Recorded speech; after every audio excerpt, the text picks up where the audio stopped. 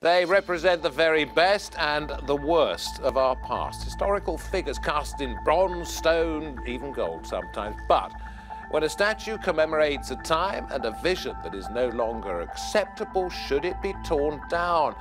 Or is it important it stay as a reminder?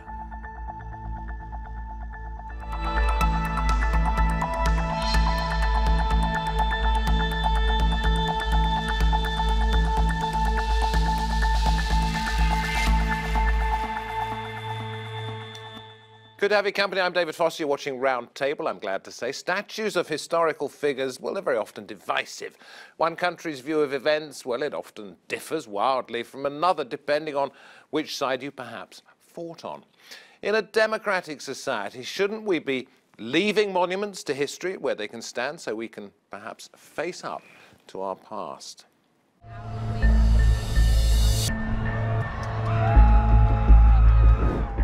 Around the world, statues, buildings and street signs have become flashpoints for protest. To some, they celebrate important figures of the past. To others, they are reminders of a cruel and brutal time. So when reputations crumble, should monuments also fall? Or are they best consigned to history? You will not replace us! It started where activism often does, at colleges and universities, becoming a bigger global debate when a statue of Cecil Rhodes was toppled at the University of Cape Town in 2015. Rhodes was a British diamond magnate, white supremacist and colonial politician who helped engineer the policies of apartheid. Students in the United Kingdom made similar attempts to remove his presence from Oxford University, where he was once a student and patron. Times have changed, attitudes have changed, and I think it would be better for them to take it down now. In the United States, there's an ongoing battle over Confederate symbols from a time of slavery. In August, protesters tore down Civil War soldier Silent Sam at the University of North Carolina. Since 2015, more than 100 Confederate symbols have been removed, mainly in the South. In other places, monuments teeter because of debate over ideology or imperialism. Statues of Lenin have been dismantled by those rejecting communism, most recently in Ukraine, which outlawed Soviet symbols. At times, monuments are also the focus of international and diplomatic spats. Osaka just ended its sister city relationship with San Francisco because of this statue representing the sex slaves of Japan during World War II.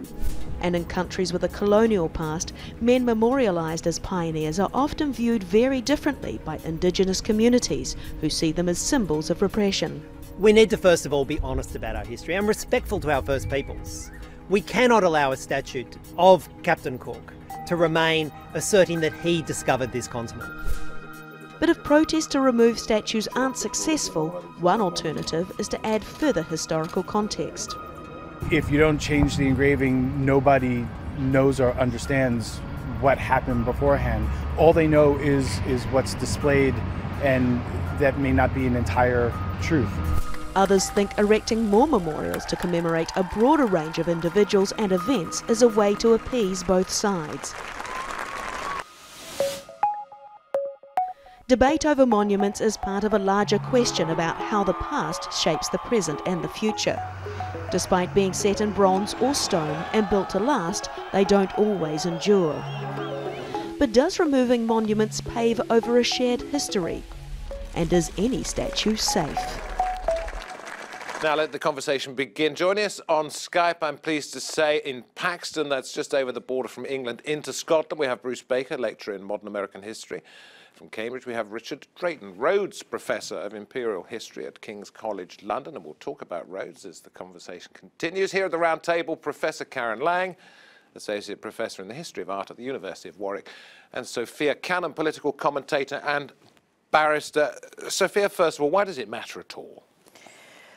Our smallest political spaces are the public squares, and even smaller than that, for example, are our currency or our stamps, and who is represented upon those matters. Yeah, but why would you be offended by a statue somewhere? Why would anybody be offended by a statue rather than simply reminded of whatever good or bad things have taken place? the whole issue is that people venerate, people lionize those figures. These aren't just figures of history. They represent something, usually a win, a victory over another political change. These are a paradigm statues to a time and a place which we venerate, which we want to remember. And the remembrance in and of itself comes every time you pass it, every time you see it, and every day you are in that public space. Mary Beard says, Karen, that we should look history in the eye, not Photoshop it. And surely if we take these things down, that to some extent is what we're actually doing, rather than confronting our past. Yes, I think not necessarily venerating it, as Sophia says.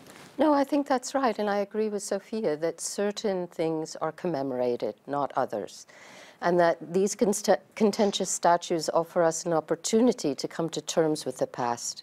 And I think they provide the chance for a public reckoning. I don't think they should be torn down until that public reckoning has taken place. How do you know when that's happened? Well, Sophia mentioned the public sphere. I think that's a good place to start. I think we need a robust public sphere that can talk about these and see, in each case will be different. Richard, Rhodes Professor. Now that in itself is a name which is associated with an awful lot of what people associate as being bad with Britain's colonial past. The statue came down in South Africa, it didn't at Oxford, but perhaps it's time for you to ditch your title as we move on with this debate. Well, I think we've initiated steps towards considering how that might be done at King's. Bureaucracies, however, take some time to work things through. What I would say is that a little bit more than 30 years ago, I was interviewed in Barbados for the Rhodes Scholarship, because I'm not just Rhodes Professor, but a former Rhodes Scholar myself, by a committee on which there was the Governor General, a man called Sir Hugh Springer. Springer said to me, well, Drayton, you've been very much involved in the anti-apartheid movement. How can you now be seeking to take the money from Cecil Rhodes? To which I responded, the money which went into the endowment of the Rhodes professorships did not come from Cecil Rhodes. It came from Africans who were driven as slaves in diamond mines and in gold mines to produce that wealth, which that robber baron then chose to attempt to launder his reputation through creating various forms of charities. The point is that my obligations were not to Cecil Rhodes. My obligations were to those, in fact, who created that wealth. And the Governor General responded, he says, yes, of course, there's an old Barbadian proverb, if you thief from a thief, God smile. I didn't hear that properly. If you do what? If you steal from a thief, God smiles, is the translation. I get it, okay. The point is really that we are in a transitional moment in global history with the end of the European empires, with the kind of overthrow of the kinds of assumptions of white supremacy on which modern cosmopolitan society was organized in the 20th century until the second half of the 20th century, and that we're in the midst of a kind of gradual healing and transformation of our world in the aftermath of a couple of centuries of horror. Now, the point is that this idea that statues have some perpetual right to remain where they are, now that's a very different business from saying the statues have a right to survive. What has happened throughout human history, whether we're talking about ancient Rome, which Mary Beard should have known a bit more about before she spoke, or indeed in revolutionary United States after they won, or in revolutionary France, 1780s or 1830s, 1840s, 1870s, or indeed in, even up to March in Barcelona. What happens is that people choose to remake the public space, because the public space is a space held in common, in which the values of democracy are represented. And it's a different business. It's not a question of destroying these statues. One moves them, as they did in India when India became independent. Condoleezza Rice says to move these things, to take them down, is to sanitize history. Bruce, to some extent, she's got a point, I think, hasn't she? Well, I think there's a lot of misunderstanding here and a lot of conflation of history and the past, right? So there's an idea that by moving a statue or taking down a statue, that we somehow do violence to history. But actually, history is something that's rewritten all the time, continuously, as we get new sources of information or we decide there are new questions we want to ask. We can't change the past, but we can and continually change history. And these statues existed as particular moments in history. There's a scholar named Jim Lowen who has a really clever formulation of this, that a statue always tells us about 3 different periods of time. It tells us about the event that's being depicted, it tells us about the moment when the statue was put up, and it tells us about the present when we're looking at the statue. And every time, really every day that we have a statue, we're making an affirmative decision to keep that statue. But the point that Richard made, Sophia, was that to some extent it's not money he's taking from Rhodes, it's money he's taking from people who made money for Rhodes, therefore remembering them. And when you have a statue, let's say, of Cecil Rhodes, it is remembering those people, it's commemorating those people who perhaps suffered at that person's hands. Indeed, indeed. Well, would that it were. Okay, Richard, sorry, I'm throwing that one at Sophia, but I mean, I think that was the gist of the point you made, that when you decided to take a Rhodes Scholarship, you were not, a Rhodes Professorship, you were not taking it because of the name of Rhodes, you were taking it in honour of those people who had perhaps helped Rhodes get where he was. I think that's what you said. Yeah. That is what I said. That, however, is not what the statue in a public place is saying. Okay, let's hear what Sophia has to say there. Well, like you, I'm a daughter of empire, so I'm partly Caribbean. And it's been very interesting to note over the course of my lifetime that finding out my heritage, that indeed on the slave owners database, I found my original ancestor. And what was crucial to find out was who owned our family. And knowing that I represent so much of the best of her hopes, and I should be in my public space and feel free to move around in it. And going back to that as well, it's very different having a statue of Rhodes in Africa and Rhodes on a building on the side of Oxford. It's where that statue is situated and what it represents.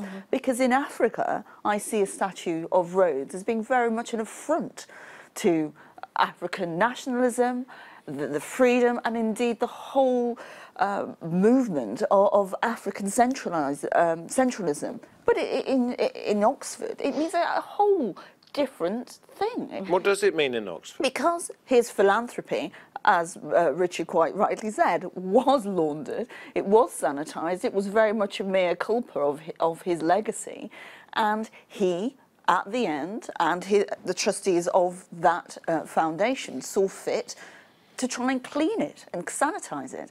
And quite frankly, I would take that money and run and do what I had to do to ensure that my ancestors, on whichever side of the Atlantic I am talking about, have that ability to be represented in this century.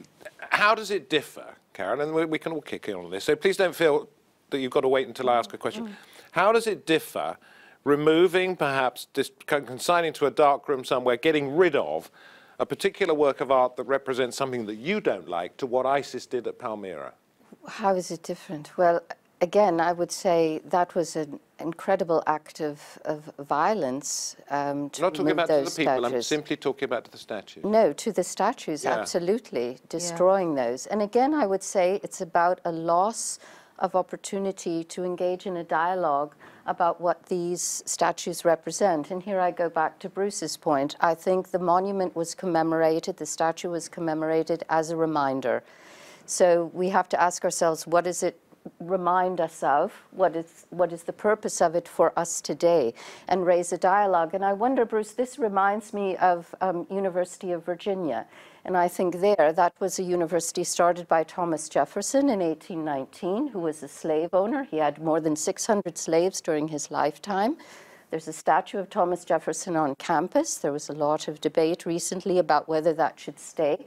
But then that created an openness in history to engage with that slave-owning past, to engage with the enslaved workers who had created the University of Virginia. And in 2017, there was a community dialogue with the architects and who created then a monument to the enslaved laborers of the University of Virginia, which sits just next to the rotunda that celebrates Thomas Jefferson. So to my mind, that's a very good example of how a past was not erased, it's been acknowledged, and those voices, to get back to Sophia's point, who were lost to history, are now have a presence. Who decides? And there's a dialogue. Who decides that it's something that is not in the public interest, not in everybody's interest? Because that's an entirely subjective view. Richard, we haven't heard from you for a little while. Who has a right to say and make these decisions? Well, I actually want to rewind us just ever so slightly to talk about voices that were silenced, because what we need to remember is that when these contentious statues were put up, they were contentious even in their own times. So, for example, take the statue of Cecil Rhodes at Oxford. At the time that was put up, Rhodes was in enormous disrepute within Oxford. When the proposal was made to give him an honorary degree, virtually 100 academics, all the most prestigious members of the university, signed a petition saying that we can't give this person an honorary degree. So in other words, the voices of contemporaries who were outraged at this person being honored as silenced. Again, if we look at the United States, those Confederate statues of Robert E. Lee, etc., most of them were actually put up in the early 20th century as part of the recreation of Jim Crow. They were linked to the politics of white supremacy as it was being created in the early 20th century. They weren't vestiges of some kind of mid-19th century Southern lost cause sympathy. So there was a politics which, at the time, which had to do with power, silencing a variety of contemporary voices. So to move a statue from the public place to a museum, not necessarily into a dark place, as David was suggesting. But it is subjective. It is subjective. I think you'd like to hear the views of a guy called Michael Thurmond. He's on the board of the group that looks after Stone Mountain in Georgia. It's north of Atlanta, and there, rather like sort of Mount Rushmore, there is a carving of 3 Confederate soldiers carved into this rock. It is massive. And he said, 'cause a lot of people said it should come down, he says, it proves that the South was a failed experiment in white supremacy, and it teaches this generation and the next how movements based on racism, on bias, prejudice, are ultimately defeated. He's African American. He thinks that is the lesson we should learn from that. There are a variety of options which are open to curators, both of works of art and of public spaces. That represents one path. In some cases, there's the option to move the statue to another place. But certainly there is a possibility of rather more energetically curating the object. So one indeed does attempt to presence the silenced voices of various other historical periods. You see, the thing is, and we've got to move this around. The thing is, with something like that carved into a rock face, Bruce, the only thing you can do is to do a Palmyra on it. You just got to destroy it, or a Bamia. I think there's an argument to be made that one way, and I think this is perhaps part of what Karen is suggesting, that we keep the monuments in place, but we add further information, a sort of plaque explaining the context of when they were built. I think the question with Stone Mountain particularly is, how do you do that? It's huge. I think it's actually bigger than Mount Rushmore. I think it's by the same person as well, actually. Yeah, if you put a plaque on the side of the mountain, nobody's going to see it. So there's always the possibility of adding a sculpture in. So if we are actually honoring the past and keeping that and so forth, why don't we put Martin Luther King right there next to it?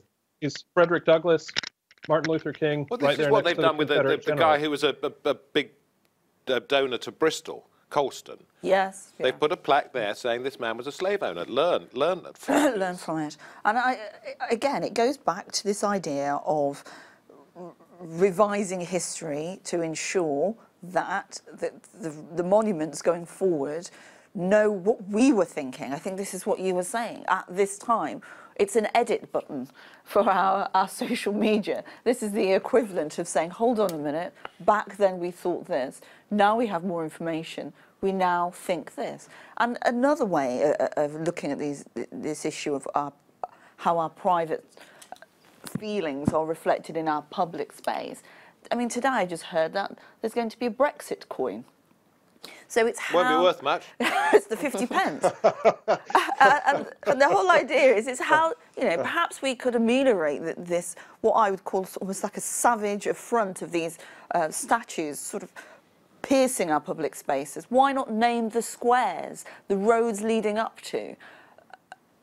Well, the roads leading up to Rhodes. Yes, no, the roads leading up to Rhodes. But renaming these libraries, renaming these scholarships, after the plantations, after the people, and after these silent voices. And I think it's quite crucial for us to reassess. You're on a carousel, though, aren't you? I mean, if you don't like it and get it changed, what about the next person who doesn't like the fact that you didn't like it and gets it changed, and so on and so on and so on? Well, we've always... Is that a problem? I don't personally see it as a problem, because it's a living history then. Well, I think history has to be living. You know, just as tradition should be living, and they can be remade in the present. If we, you know, there's the famous saying, if we don't learn from the past, then what? Yes. You know, or the American novelist William Faulkner said, the past is not dead, it's not even past. And I think that's true. So all of this gives us a chance to remake, to learn from the past and to remake our history now. So it's an opportunity, I would say, but it should come with a public conversation. Yeah. Okay, Bruce, I mean, are we talking about snowflakes here, people who just sort of don't like something and, you know, would rather it went away?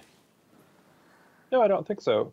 As Sophia and others have pointed out, these statues went up at a particular time, and as Richard was saying, the monuments to Confederate soldiers in the United States South tended to go up between roughly 1890 and the 1920s. The really early monuments to the Confederate dead went in cemeteries, which is where you would expect them. And it's only at that period in the late 19th century, beginning of the 20th century, that you start seeing monuments dominating public space, particularly courthouse squares. So you have a Confederate monument immediately next to the place where the seat of local government is, where African Americans are facing trial in the courthouse and so forth. This is all about reinforcing a certain view of who's important in society at a time when the southern states were making it illegal for African Americans to vote.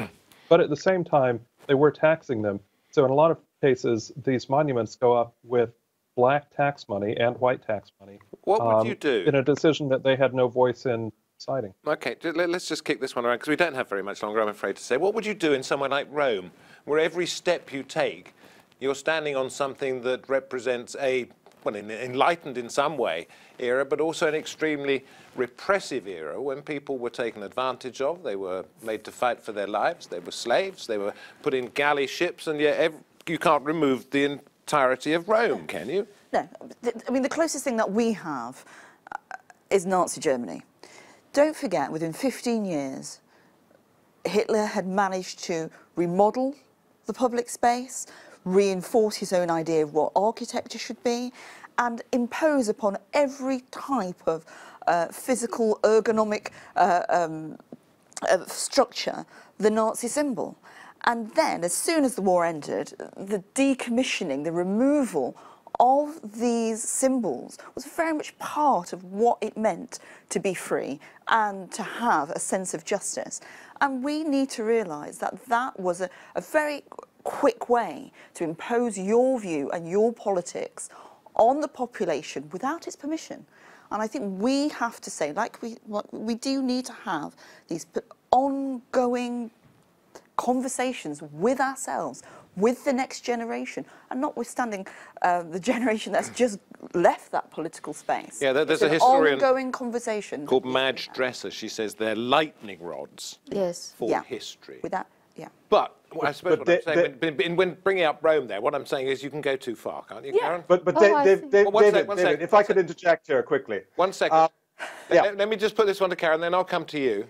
Yes, I think you can go too far. I think you can go too far, and I think with the Rome example, it's useful maybe to remember the Roman in the statue Pasqualini, which was just a little statue of a man, but people used to pin their points of debate on this statue. So it was a living statue. It was a statue in the public sphere. If you disagreed with something, you put that on there. And I think that's what we need, for statues to also be alive, not just our debate. And so we could have artist interventions with the statues, we could have public debate around the statues, so that history stays alive and we can learn from it in the present. Richard, quick thought as we come towards the end. Yes, there's a qualitative difference between ancient Rome and its relationship to the present, and statues which honor white supremacy in the American South in a society in which blacks are still categorically unequal in so many different ways. And the same is true, it has to be said, in a place like Oxford, in which you still have college porters who will, 1 or 2 years in, still not recognize that black students actually belong to the college and have the right to cross the threshold. So the politics of race, to the extent that they're connected to both historic white supremacy and statues, gives this whole statue question slightly more of a bite than it does with respect to statues in ancient Rome, of ancient Rome. Listen, thank you very, very much indeed. Final thoughts, Sophia? Well, I hope I'm going to have grandchildren that see their faces reflected in the statues that they come across when they go to college.